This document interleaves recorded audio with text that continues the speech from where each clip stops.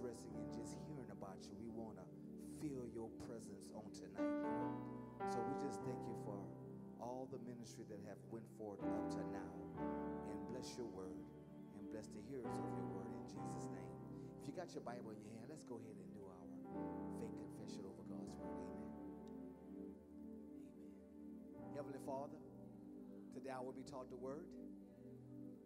The word I'm taught will go into my spirit. It will change me and transform me. After hearing your word, my life, the life of my family, the life of my church family, and the life of my community would never be the same. Never, never, never.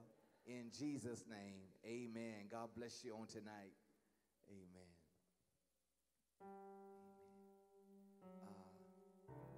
Just a few housekeeping before we go into the word. I want to say a very special welcome to all of our first-time visitors. Thank you so much for being here with us on tonight. Amen. It is our second Wednesday that we're here, and please again be patient with us as we continue to fine-tune some things, like our sound for sure, but God is doing amazing things in the midst of us, amen. So we thank God for that. I saw Pastor Ivan, that Pastor Ivan right there. Hello, Pastor Ivan, how you doing? Jubilee Church in the house. Amen. That's a wonderful, blessed man of God. For Destiny and Faith, if you didn't know, we was together at one of our, we're in the Senior Pastoral Alliance together, and he just pulled me to the side, and he said, Pastor, the Lord told me to put this seed into the building fund. And so he gave us a great seed. So thank you so much for believing in us. Thank you so much for believing in the work, amen. And now you get opportunity to experience it, huh? Yeah. Amen. Well, listen, I'm not going to hold you, but I do want to say a few things, because it's very important that we understand what God is doing in our house. He's doing a lot of things in the world he created, but it's important that we know what he's doing in our house. And for each one of you, you have your own good address, and God is doing many wonderful things at your good address. But what he's doing at your address may not be being done at somebody else's address. So God is doing some things here. It's very important for us that the first month, the first services, they all are dedicated unto the Lord. But it's kind of like getting in a plane and you have a destination. No matter where your destination is at, you got to start off at point A to get to point B. But if you don't get to the right terminal, then you can wind up in a place that you never bought the ticket. And so it's important for us that we start off right. And God's been ministering to my heart. I'm telling you, he's been ministering to my heart about start off right. Don't just come into the building and be overwhelmed, but start off right with me in the building. Start off right with my spirit in the building. Because we can be in this beautiful edifice, but if the power is not here, all we are is just people in a building with no power. And I don't know about y'all, but I got to continue to see the power of God. I have to continue to see the hand of God. And so these few services that we have had and that we're going to continue to have, he has put in my heart that these are the first fruits unto him. First fruits unto him. And God is big into first fruits. And we can come and we can have programs, and we can have our plan, and we can have our small groups, and we can do all the stuff that makes our ministry seemingly be effective and keep the Spirit of God out, because we have programmed him out. We've planned him out. But how many of you guys know that the Spirit of God makes all the difference in the world? The Spirit of God makes all the difference in the world. So it is a new beginning for us here. It is a new beginning. It's a new book that God is writing, where we are concerned in this location at 409 Patterson. I'm so glad we don't have a written spirit on us no more, y'all. Listen, we're about to own this here. So, amen. In not too long in the distant future. But one of the things God was sharing with me was that wherever my spirit is, there is liberty, there is freedom, there is wisdom, there is prosperity, there is life, and life forevermore. But my spirit is the one that unleashes the life in the life of a believer. And I want to come in here and I want to be obedient to God, because I came here to announce to our church, it's time for revival. It's time for revival. It's time for revival. We can do a lot of things, but if we don't revive our spirit, if we don't invite the Holy Spirit in to stir us up, to move us into a better place, into a higher place, to greener pastures, then we'll just come in here and we'll just do a lot of movement and a lot of activity, and we won't see the power of God. And there's many of us believing for new beginnings. How many of you guys believing for new beginnings? Yes. That's every one of us in this house. And God has set such a time as now for us to begin to prepare our hearts for new beginnings.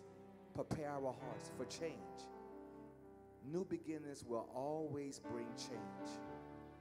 Great change for us.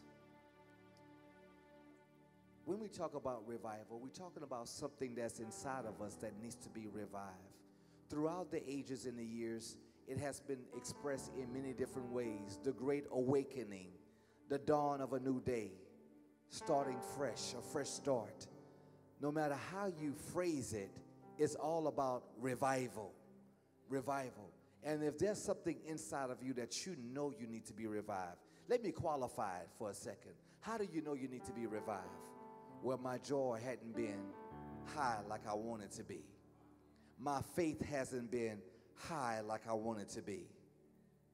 My confidence in God hasn't been high like I wanted to be. My love walk hasn't been as powerful as I needed to be. All these things, if you say to yourself, I need more, it means that you need a revival. And the only one that can revive the things inside of us is God through the power of His Holy Spirit. Christian revival and renewal and outpouring are times of refreshing. And that's what we need in our lives, is time of refreshing. No matter what you call it. It's something that has been happening ever since the first outpouring on the day of Pentecost, when the Holy Spirit came down and they was up there in the upper room waiting for a new beginning, waiting for a fresh experience. And then all of a sudden, what Jesus promised came on the day of Pentecost. Charles G. Finney says this here: a revival breaks the power of the world and of sin over Christians. It brings them to such a vantage point that they get a fresh impulse towards heaven. They have a new foretaste of heaven and new desires after being reunited with God once again. And the charm of the world is broken, and the power of sin is overcome. And sin has been a part of our life ever since the fall of man. And that's what sometimes so easily besets us, is the weight of sin. Psalms 85:6, the psalmist says this here: will you not revive us again, O Lord, that your people may rejoice in you? When we are revived, we have the opportunity to rejoice in God from a place of freedom and a place of surrender. A revival is nothing else than a new beginning of obedience to God. It's nothing else than a new beginning of obedience to God. Revival is falling in love with Jesus all over again. You remember when you got saved? Remember that great experience you had where somebody invited you to church and it was your first experience and you never experienced the power of God? Some of us need to go back and remember our first experience with the one we love, because God is wanting to reignite that love, not just to what you first experienced, but to a whole nother level. I was reading about an aircraft, 747. In order for them to reach their optimum altitude in reaching what they call their cruising status or their cruising altitude, they have to reach an altitude of between 31 and 38,000 feet in the air, 1,000 feet in the air, between 31,000 and 38,000 feet in the air. And do you know that for the passenger to have a smooth experience in that plane, that they have to rise above the clouds? Because while you're flying in the clouds, there's all kind of turbulence. And sometimes we have clouds in our life that gives us turbulence, and we're trying to find that altitude where we're just cruising, where we can hear the Lord says, okay, unbuckle your seatbelt. You're free to walk around the cabin. You're free to walk around the cabin. But that's what revival does to us. It puts us in a place where we can have a visitation from God, which brings life to the Christians who have been sleeping. And God wants to restore us. That's what a great awakening is all about. There was a time where you heard about renewals and great revivals going on all over our nation. You don't too much hear about that anymore like we used to in recent past, about the last 20 years or so. But I sense in my prayer time that God is saying that I want to do a new thing in this new season, and he wants to revive us. The Lord, in my desire and your desire and our dedication should be, Lord, make me to be different. Lord, make me to be unique. Set me apart and fill me with your Holy Spirit. That should be our cry. Set me apart and fill me with your Holy Spirit. It started with Adam and Eve back in the Garden of Eden. And God created this perfect place to raise up a perfect family. And then the enemy came in and slithered in and deceived Adam and Eve. And they ate from that forbidden tree that God told them not to eat from. And from that moment on, sin was in the earth. And that's not one of us that had not been born into sin. But God had already had a plan. But it started with Adam and Eve. Adam and Eve had a son named Seth. And Seth was the third son of Adam and Eve because they had Cain and Abel. And we know that one brother killed the other brother. And the brother that was left living, a curse was pronounced on that brother. But that brother wound up having kids. And one of the kids that they had, that brother wound up having kids, but the third child that Adam and Eve had was named Seth. And the moment they had Seth, the people began to praise the Lord again. They began to serve the Lord again. They began to cry out to the Lord again. Sin was alive and well and multiplying in the earth until God decided enough is enough. And he decided to get rid of all of mankind and start over with one family. He found a man named Noah. And through Noah, he judged all of humanity. And through God's divine instruction, Noah built a big boat. Somebody say a big boat. Yes, that we call an ark. And God gave Noah instructions. And the instruction was to build a boat, gave him dimensions to how to build a boat, and told him what animals should be on the boat, and keep the door open just in case anybody else want to come and be saved on the boat. But I'm sending a flood, I'm sending rain. Something that Noah had never experienced. He had never experienced rain up until that point. He didn't even know what rain was because it wasn't raining back in Noah's day. He didn't even know what a boat was. Not a big boat like that. But he followed God's instruction. I want to tell you that one of the signs of revival is obedience. One of the signs of revival is that, Lord, I want to get back in right alignment. I want to get back to that perfect place. I don't just want to be in your permissive will. I want to be in your perfect will. Do I have anybody that want to be in God's perfect will? Perfect will. You know, he permits us to do a lot of things. He permits us to do a lot of things, but if we're going to get what we call that 100-fold blessing on our life, It's going to be because we're not accepting the permissive thing, is that we have a desire for the perfect things of God. Even though we're not perfect and we're going to continue to fall and miss the mark, our heart should be that, Lord, even though I'm not perfect, I desire to be perfect. I'm on my journey to become perfect. From faith to faith and from glory to glory.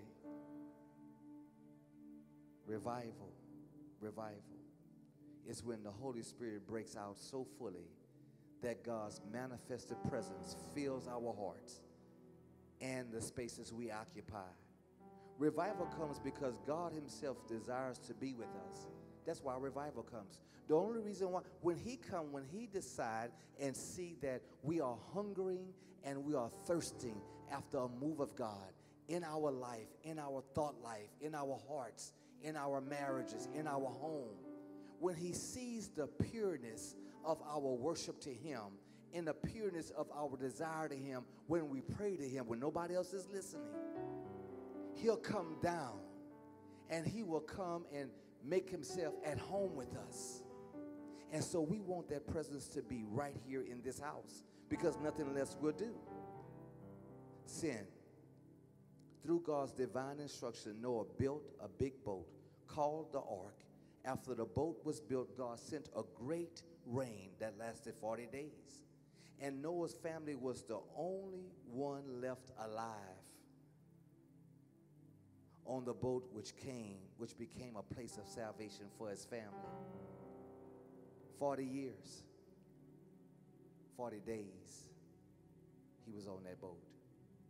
It would be 400 years later that God would reveal himself to a man named Abram. Y'all know Abram. We know him as Abraham. From the land called Ur.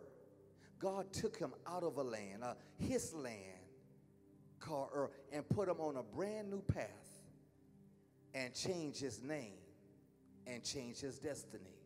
Anytime God can take you from one place and point you in a different direction where life is concerned with him, he'll change your name and he'll change your destiny. He'll change your trajectory. And it's important that we obey God when he comes and says, I want to use you. Once again, God wanted to do something new. He wanted a new beginning for a special people that will come from the seed of Abraham and be called the children of Israel, God's chosen people. The thing about God is that what I found out, that when God chooses us, he marks us. He marks us. Now, whether you know it or not, because you may not know what the mark look like. If the Bible talks about, or we used to talk about the mark of the beast, 666. But God has his own mark, and it's not numbers or anything else. The mark that he has for the believers, the mark that he has for his sons and daughters, is his presence being in you. His spirit, that's the mark. That when people see you, they see God. When people see you, they see God. When people talk to you, they hear God. You can just walk into a room and the presence of God that's on you is in the room. But the enemy will always trying to discount that presence and make you think you're not carrying his presence. But I'm telling you that if you have received Jesus Christ as your personal Lord and Savior, and you have acknowledged the Holy Spirit inside of you, you are marked with a mark that cannot be erased. You have a power source inside of you that all God want to do is teach you and show you how to flip the switch. And when you flip the switch and let God be God, and not try to dumb down God or hide God or keep God in the closet because of who you're around, just be who God called you to be. Are you hearing what I'm saying? Now, in the times we live in, that can be very challenging. Because worshiping God is not a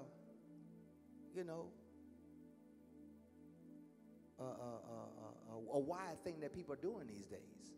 And as we read the scriptures here in a minute, you'll see what I'm talking about.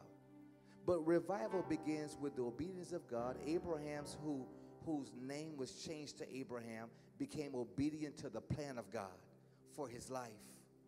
God did as he said. In Abraham's seed, the people of Israel multiplied so much so that they intimidated Pharaoh, and they enslaved the people of God for another 430 years. And sometimes you can intimidate the enemy because you're growing and you belong to God. And his job is to come and trip you up, put things in your way to make you stop serving God, stop coming to church, stop believing in God, stop praying to God, the one and only true God that can deliver you and set you free.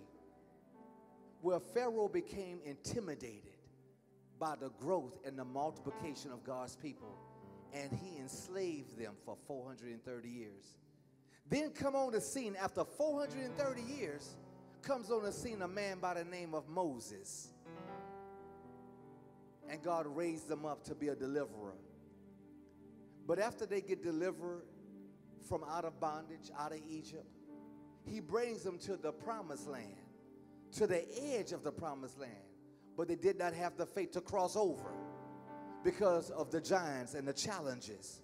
I want to tell you something, that in the revival, when God revives your heart, revives your mind, and put a different level of faith on you, now all of a sudden you got to realize that it's not you fighting the battle. It's God that has done went before you. And guess what? The battle that you got to present yourself at, he already fought the battle, and you already won the battle. All you got to do is show up to the battle. Tell your neighbor, I just got to show up. Just show up. Don't make no difference what it looked like. Just show up. You say, Pastor, how can you say that with such great faith? Because look what we're sitting in. Look what we're sitting in. When they said it couldn't be done. Against all odds, God said yes when man said no. I'm telling you that when we get revived, there's something on the inside of us. There's a giant on the inside of you that God wants to come alive inside of you. But long as we keep dumbing ourselves down and not attaining to the level that God has built us for, tell your neighbor, I'm not satisfied at the level that I'm living at. I'm not satisfied with the joy that I have right now. I'm not satisfied with the faith that I've been living by. No. You cannot be satisfied.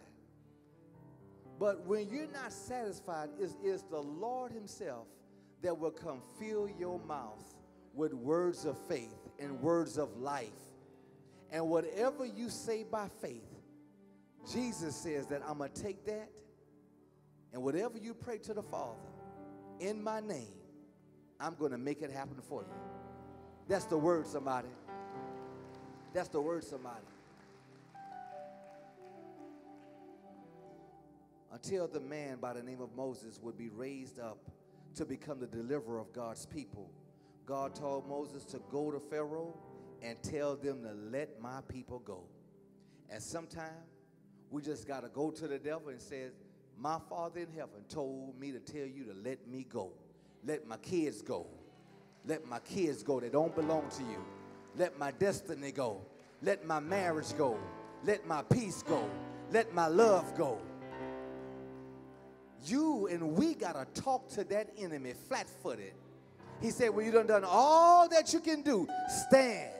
And stand therefore, seeing the salvation of the Lord. God will not let you down. He will never let you down. Revival starts at the point of deliverance. At the point of deliverance. The moment you are free from what you have been enslaved to, the moment you are free from what you have been in bondage to, revival comes. It's a new beginning. It's a new day. The moment that you are set free. And I just believe that at the end of our journey, what journey? The revival journey. Because it don't happen in one service. It don't happen with one message.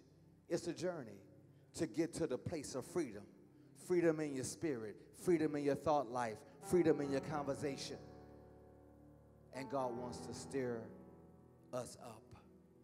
And after 40 years of being in the wilderness, Moses now is on the mountaintop telling them, I can't go with you, but it's time for you to go into the promised land and to possess the promise that God has for you. After 40 years, I was talking to Pastor Mary earlier. I said, I think God did Moses a favor. You know, the thing is that when God was talking to Moses, and he told Moses, he says, listen, I know they've been murmuring and complaining. I know they've been getting on your last nerve. But listen, go to that rock, speak to that rock, because they was thirsty. They was in the desert, I understand. But I want you to talk to that rock. I don't want you to speak to that rock out of your frustration. Where Moses was so frustrated with the people, he didn't talk to the rock. He wound up hitting the rock. And when he hit the rock, he disobeyed God's instructions. And we never know when we disobey one instructions how it will keep us out of the promised land. Because he disobeyed one seemingly insignificant instruction. He done delivered over 2 million people out of bondage. To me, he would have favor. God, you know, I hit it, but can I have some grace? Can I have some mercy? But apparently God had Moses at a higher standard.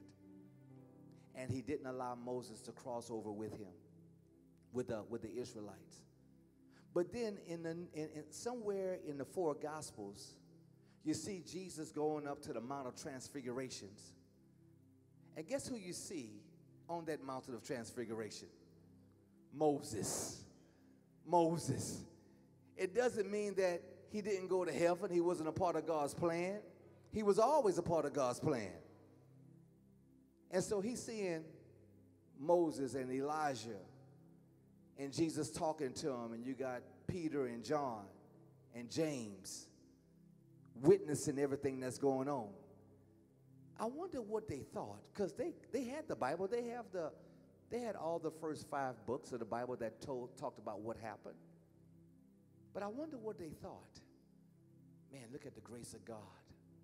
Moses didn't get the opportunity to go into the promised land.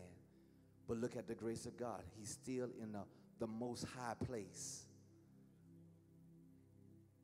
God used Moses.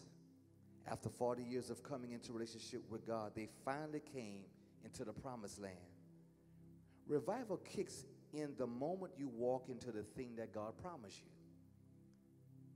The moment you walk into the very thing that God promised you, revival kicks in. Let me give you an example. You remember you bought something that you always wanted, and revival sprung up in your heart through jubilation, through excitement?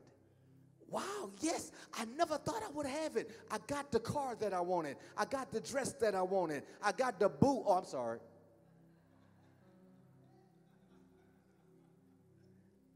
I never thought I would be in a relationship. I'm just so in love.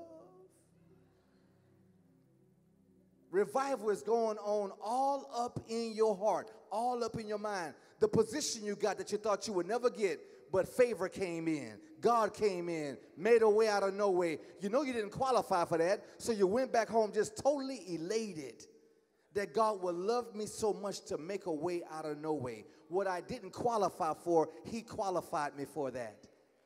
Revival sprung up in your heart. Revival sprung up in your heart.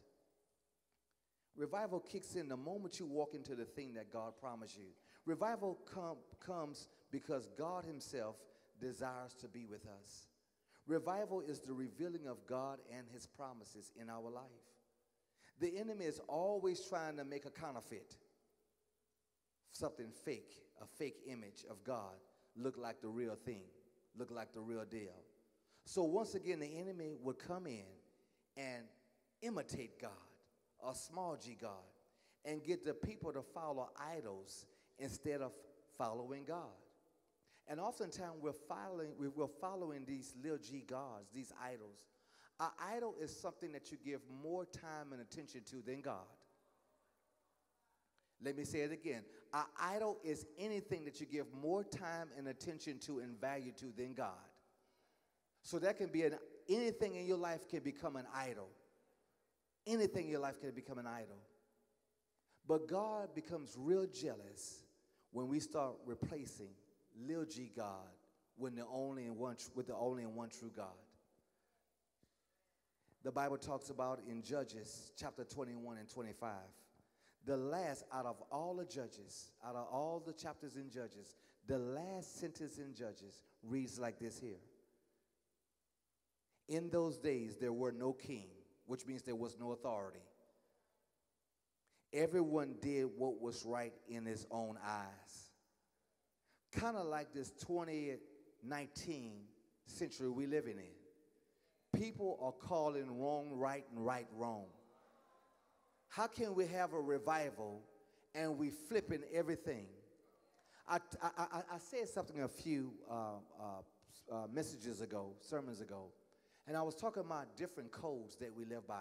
Everybody live by a code. Everybody live by a standard. Whether you have written your code down or whether you haven't written your code down. How you know you got a code? There's some things that you will do, and there's some things that's non-negotiable. I'm not doing that. I'm not doing that. That's not a part. That's not who I am, right? And I'm not talking about all of it being associated with the Word of God or the principle of God. The principle of God. It's just something that you don't do. You don't do. And we're living in a time where we are elevating our code over God's code. Because God has his own code. If we're gonna see revival, if we're gonna experience God's revival, then we have to be willing to lay aside our code for God's code. You say, well, how you know what my code is? It's some things that you said to yourself and you say to others that, nah, I ain't gonna never do that. I ain't gonna never let that man talk to me like that. The moment he talked to me like that, I'm getting a divorce. It's done. We're done with. Okay, that's your code. God's code is that I am the God of reconciliation. I am the God that hate divorce, right? That's his code. Now, Jesus was asked this question. And the question was this here. That, is it okay that I divorce my wife? And Jesus says, well, Moses was given the authority to let individuals get a divorce from their spouse. But then Jesus comes back and says, it was not so in the very beginning. It was not so in the very beginning. So he's taking them back to the beginning, the genesis of a thing. So back when God started writing his word and giving us his principles and giving us his code and giving us everything that he wanted us to live by, he says in the beginning, no. Yes, you can give a petition of divorce to your wife, but I want you to know that in the beginning that wasn't God's code. That wasn't God's plan. That wasn't his best for your life. The code. Everybody did what was right in their own eyes. God always is working to the outcome he desires to see in our life. Just when it looks like, here we go again. Just when it looks like the enemy done got an advantage over us. Just when it looks like, okay, they're back in bondage again. They're following idols again. Then God come back and say, I got an ultimate plan, but let me introduce somebody else into this storyline by a woman by the name of Ruth. Ruth enters into the story because she's all of God's, what I call the long game, the long game. She's all a part of the long game. Ruth comes in, marry a man named Boaz. Between Ruth and Boaz, they have a baby by the name of Obed. Obed wound up having a child named Jesse. Jesse wound up having a son named David, King David. Then God comes in and make a promise to King David and says, there will always be a lineage on your throne. I will always have somebody from your bloodline on the throne. Somebody would say, well, that could have been his great-great-grandson. No, through David, we will soon find out that through his lineage, our Lord and Savior, Jesus Christ himself, will be born through that lineage. The Lord promised David that there will always be someone in his bloodline on that throne. But when we get to the last book of the Old Testament, the book of Malachi, it only have 4 chapters. When he gets to the last book of the 4th chapter, he closed that chapter up, we would not hear from heaven for another 400 years. We would not hear from God for another 400 years. Can you imagine living in a time where you don't hear from God? You don't feel his spirit. We can come over here and we can sing certain songs and it just moves us. There was a song that we were singing. It brought people from their chair to the front on their knees because they felt the anointing of God. Can you imagine not being able to feel God's presence? Can you imagine that we have gotten to a place that we enjoy a 30-fold of his presence? And God says, I want to give you more than that. But you got to be hungry for that. You got to be desiring that. You got to be praying for that. You got to be coming for that. And I tell you right now, I don't know about anybody else, but I want more of God. I want more of God. I don't want more religion. I want more of God. I want more of God. After 400 years of silence, Jesus Christ, the anointed one of Israel, steps out of eternity into time. The one we call the Lion of Judah, the greatest deliverer of all times, the one that would set the captives free. The enemy has no answer when it comes to Jesus. I want you to know that the enemy has no answer when it comes to Jesus. Because the word says that every knee should bow, every tongue should confess that Jesus Christ himself is the Lord of our life, is the Lord of this world.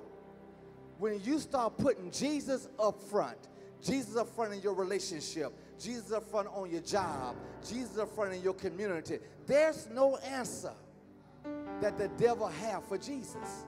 If you want a champion, I dare you to make Jesus Christ your champion. Not just your Savior, but your Lord. He's the greatest redeemer that has ever been. Moses delivered over 2 million. He has delivered the entire world. Those that would confess Jesus Christ as their personal Lord and Savior.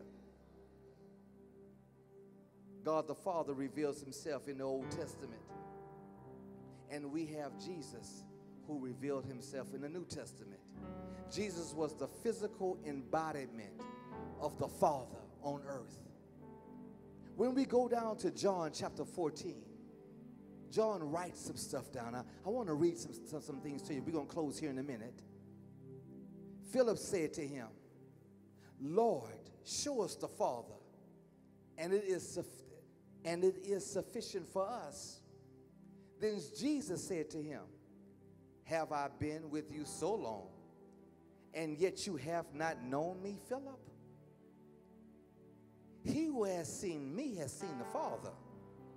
So how can you say, show us the Father? You only can see the Father through Jesus, through discerning eyes. Through discerning eyes. Verse 10 says, do you not believe that I am in the Father and the Father is in me? He says, the words that I speak to you, I do not speak on my own authority. Oh my God. But the Father who dwells in me, is he who does the work. Whatever you see, it's not me. It's the Father that's living in me. I don't do nothing unless the Father tells me to do it. Then he tells the people in another conversation, he said, if you don't believe in me, at least believe in the works that I've done. Believe in the blind eyes that I opened. Believe when I called the lame to walk. Believe when I fed over 5,000 plus people. Believe when I brought Lazarus from the grave. I just spoke his name and he just got up and said, hello, I'm back.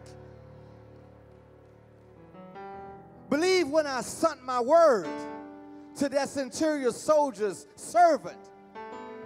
And the servant was just healed by just Jesus sending the word. He said, if you don't believe nothing else, because some of us are like doubting Thomas. I won't believe until I can touch the nail print of his hand. Let me see that that's you, Jesus. I got to see the nail print. But I'm telling you that we're living in a time and an hour that God wants to see our faith without the physical evidence. He says, believe. But the Father who dwells in me does the work. Jesus wasn't about taking the credit. He was just an instrument. He was just an instrument. I wonder if we would surrender ourselves as instruments to a living God, and we would attend our ears to heaven, and if we could hear what heaven is telling us about ourselves. Forget about anything else. Forget about your relationship. Forget about your finances. I want you to be about you. Can you hear God for yourself? For the next step that God wants you to take? For the next decision God wants you to make? Can you hear God for yourself? Revival is all about awakening the Spirit of God inside of us. In John chapter 1, verse 1 through 5, the word says that in the beginning was the Word, and the Word was with God, and the Word was God. He was in the beginning with God. All things that were made was made through him, and without him nothing was made that was made. In him was life, and the life that was in him was the light of men. And the light shines in the darkness, and the darkness did not comprehend it, did not even understand the light that was coming from heaven. Revival comes when light comes out of darkness. Light represents hope, it represents life, and it represents happiness. When you're lighthearted, you're happy. You got the joy of the Lord on you. But when you're weighty, you ain't happy. When you got stuff going on in your mind, you ain't happy. When you got fears going on in your heart, you're not happy. There's no light there. Anytime fear comes in, it diminishes the light and brings darkness. When darkness is in a room, light comes and the darkness flee. Darkness cannot stand against light. When the sun comes up, the darkness flees and the light take over. I don't know nobody who want to live in darkness. It get cloudy too many days in Lafayette sometime, and I'm like, Lord, I can't wait for the sun to come out. I mean, these have been some beautiful days we've had today and yesterday and today. Some beautiful days. The sun is out. Nice temperature around. Can you imagine your life being like that?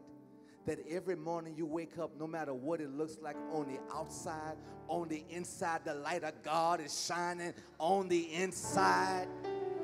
That no matter what the enemy come try to bring your way in that day, there's a light inside of you that can pierce through the darkness of that situation, and the light of God, which is the hope of God, can come through and manifest his presence. Isaiah chapter 42 verse 16 says, I will bring the blind by the way, and they did not know. I will lead them in the paths they have not known. I will make darkness light. Look, he says, I will make darkness light before them and crooked places straight. These things I will do for them and not forsake them. God says, I will never forsake you. And whatever's crooked in your life, I'm going to make it straight. Wherever we find darkness, I'm going to come in, I'm going to flood that area with light. Because I'm all about illuminating every area of your life. So if you feel that there's something that's just not right, I dare you to give it to God. I dare you to open up your heart and say, God, come in and revive me in this area of my life, God. The manifest presence of God. John 1:14 says, the Word became flesh and dwelt among us. That's Jesus himself. And we beheld his glory. Oh my God.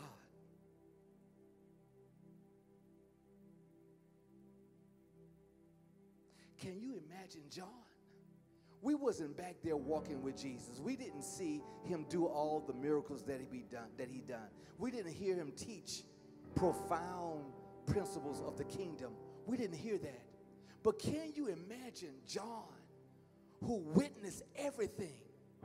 He said, we beheld his glory. We beheld his glory. The glory as only the begotten of the Father, full of grace and full of truth. I don't know about nobody, But I'm a satisfied customer. I'm a satisfied customer of his grace, of his mercy. Don't know about you, but when I bought into Jesus, I bought into everything that he came with. He will always give you something. It's not like a money back guarantee type thing. He says, taste and see. Oh, taste what? Taste me. Taste what? Taste you some Jesus and see if he will not give you what he promised you. But the only way to taste him is not by your physical tongue. It's about your spirit, man, being open up to receive what God has for you. You've not been happy. You've not been satisfied. You've not been pleased, and rightly so. But it's not God's fault. Maybe we just hadn't opened up enough. Maybe we just hadn't surrendered enough.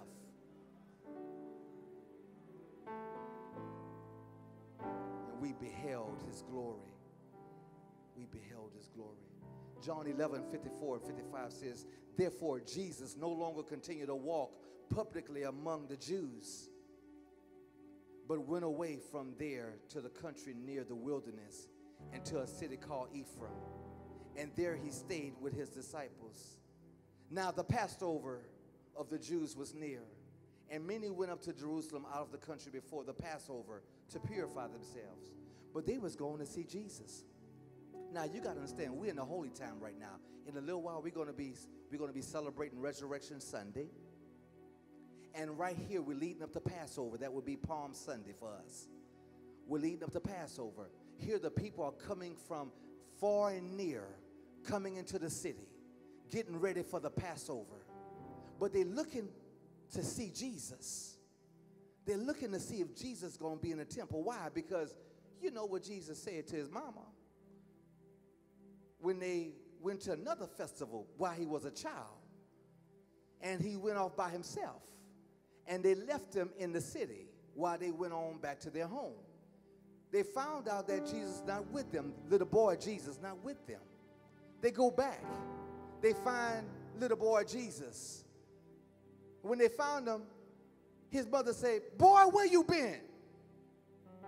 And Jesus says, did you not know that I will be in my Father's house, that I will be about his business?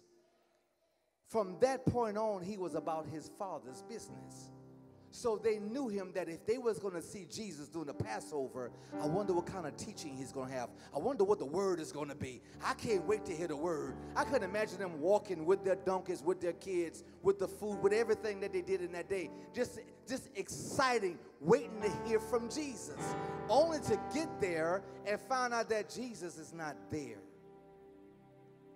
Because you read a few sections up, he had just brought Lazarus from the dead. And the Pharisees and the Sadducees were saying, well, hold up, he's making a name for himself. He's messing up our plan. Oh, we need to figure out how we're going to take him out. And so they looked to stone him. They looked to kill him. And when Jesus heard about that they was looking to kill him because they didn't like what Jesus was doing was mess up their plan, then Jesus just removed himself. Or he was present, but he wasn't public. And sometimes we can come to church and he can be present, but he ain't public. Sometimes you can go to work and Jesus living inside of you. He's present, but he ain't public. Your conversation don't sound like he lives inside of you. Your action don't look like he living inside of you. Oh, he's present, but he's not public in your life. And when people these days, listen, when we come to the church, we're looking for a public Jesus to help us with what ails us, to deliver us from what's holding us back, to set our course, to reset our course, to reset our trajectory where our destination is concerned. Only one person can do that. And that's why I talked earlier. Oh, I love the church. I love the lights. I love the sound. I love the praise and worship. But if I can't find no Jesus, all I did was had a good presentation. But I don't know about you, but I want Jesus. I want a revival in this church. I want the Spirit of God to be so strong in us and in this temple that when individuals come in here bound up with whatever may be holding them back, holding them down, keeping them from living the best they can live in God, I want those shackles broken off. I want the yokes destroyed. I want the ropes burnt off.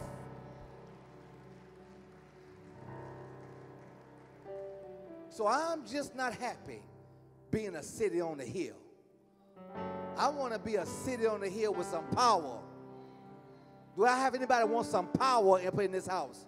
You need some power in your relationships, power in your thought life, power in your body, power in your finances, some power.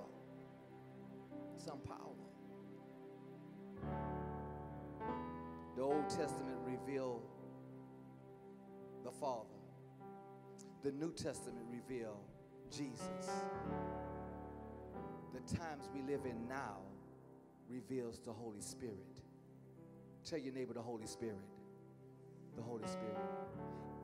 You see, they missed the Father in the Old Testament. They missed the Father. They wanted to believe. They wanted to believe the Father. They wanted to believe that the God of Moses, the God of Abraham, Isaac, and Jacob, they wanted to believe in him, but they couldn't be consistent with believing with him.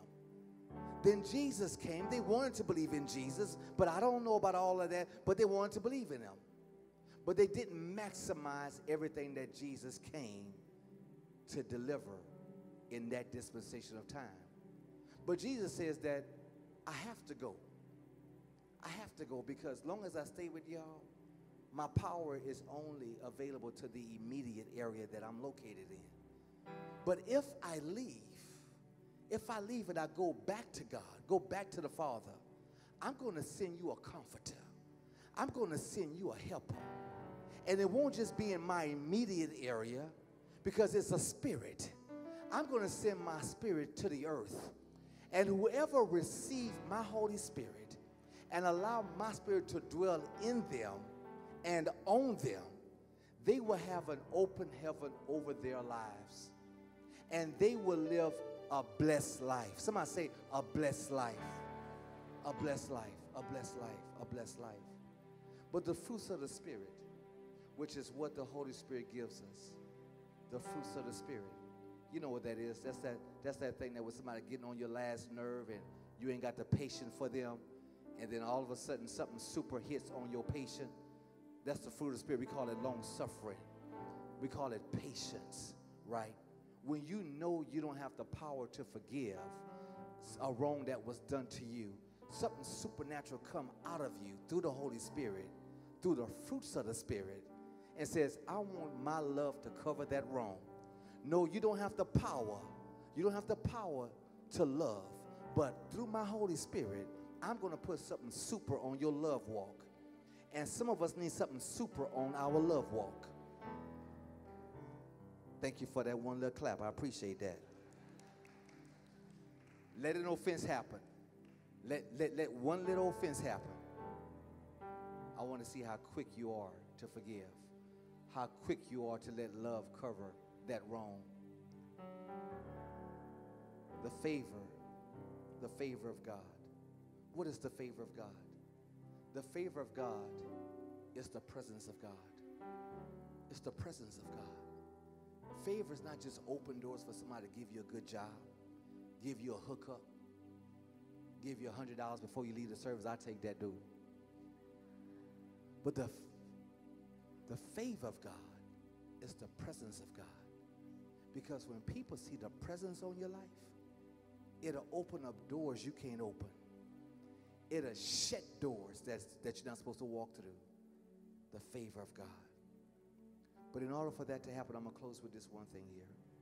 In order for that to happen, we have to commit ourselves to living a holy life.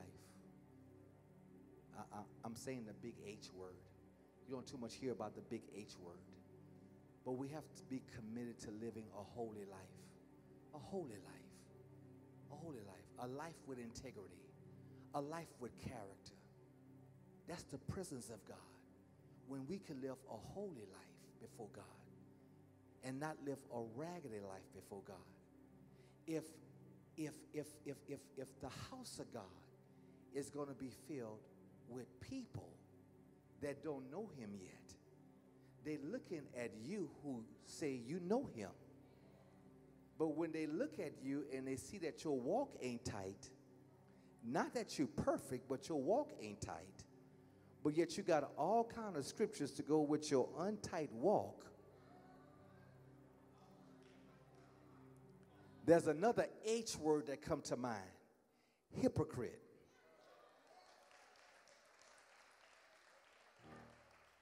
And nobody want to follow somebody fake. I'm good. Stay right where you at. Stay right where you at. I'm good. Keep me in the holy place. Keep me in the holy place. Because we're talking about revival. But the revival we want to see first have to begin with us. Because we have a race to run. We have a race to run. But in order for us to run that race, we have to cast aside every sin and every weight that so easily beset us. You know what your weight is. You know what your sin is. But I'm asking you, and I ain't talking about fasting. We just got through fasting. I ain't talking about fasting. I'm just talking about being a disciple of the Lord Jesus Christ. I'm talking about discipline. I'm talking about getting up tomorrow and saying no to sin. No, I'm not cursing today. No, I'm not lying today. No, I'm not being pretentious today. No, I'm not going to be mean today. No, I'm not going to be arrogant today.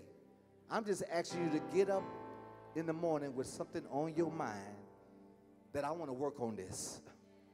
Do I have anybody that needs to work on something? Needs to work on something? Yes. I want you to put some armor all on your spirit. Let it shine for God. Amen. You received that word on tonight? Amen.